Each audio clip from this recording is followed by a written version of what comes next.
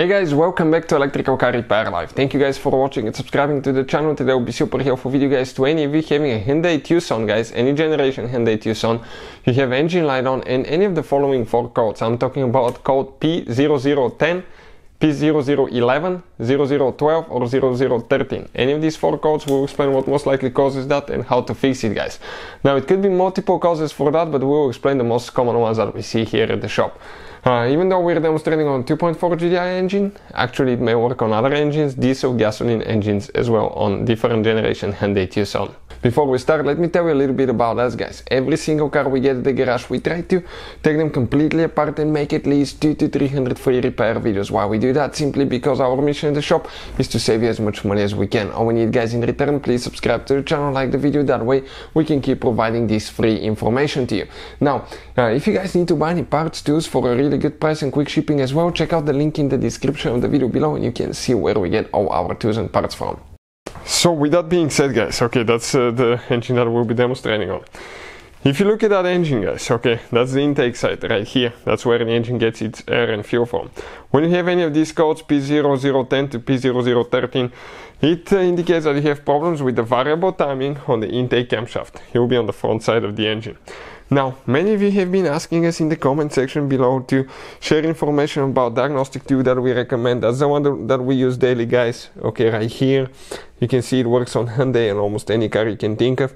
I'll put the link in the description of the video below if you want to check the current price and features guys. It's a tool that can pay itself off in one-time use. So, if you have these codes, what can that indicate guys? Right here, if you look on the left side of the engine, next to the serpentine belt on the intake camshaft, you have that connector that goes right here. This is known as VVT solenoid, variable timing solenoid, or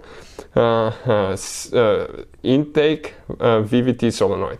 The purpose of that solenoid guys, it diverts the oil to go through different passages, and that will actually advance or retard the timing on the camshaft. Okay, and that will be done by the CVVT sprocket on the camshaft. So when you have these codes, what to look for: make sure the wiring harness is not broken, make sure the connector is clean and not oiled, because if you have engine oil dripping from the valve cover, that can affect the signal.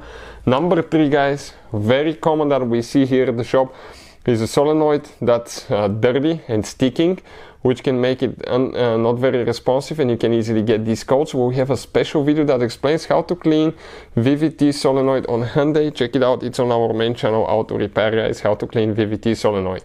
90% of the time by cleaning the solenoid you can fix that. Also, you have to make sure you have the correct engine oil and type and amount of oil in your engine, because if you have different oil, that can affect it and you can get these codes as well. And if that doesn't take care of the problem guys, and you even installed new solenoid and you still have these codes, check the wiring harness, but it could be a bad camshaft sprocket. But I would say 7 out of 10 times it's dirty solenoid, and the rest it's a bad solenoid, and very rarely it's the camshaft sprocket, especially on it could be on a higher mileage vehicle, but we don't see it quite often. So hopefully the video will be helpful. Thank you for watching and see you guys next time.